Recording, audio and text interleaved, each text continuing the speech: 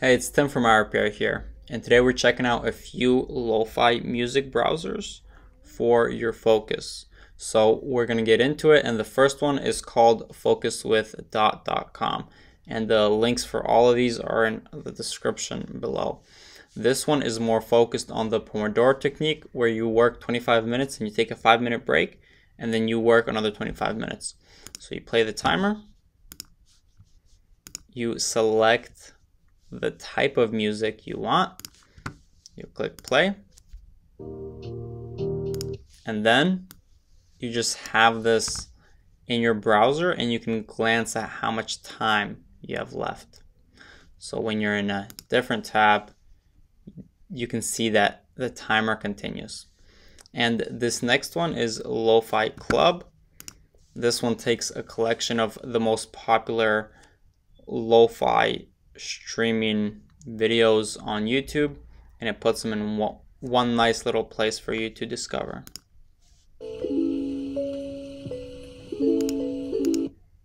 Alright, next one is called generative.fm, and this is an AI that creates more electronic classical type music if you're into that sort of thing here.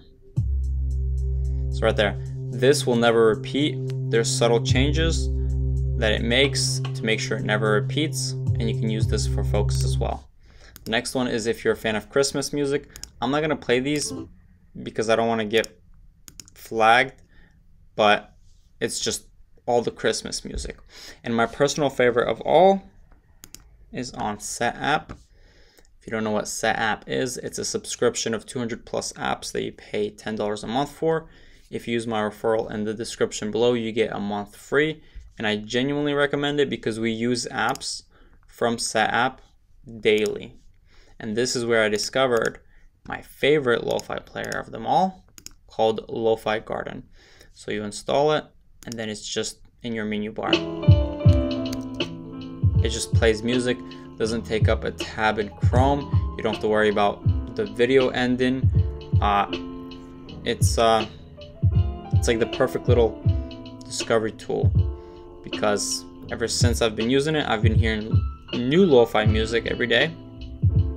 And yeah, this is a good song. Anyhow, y'all, I hope this has been helpful.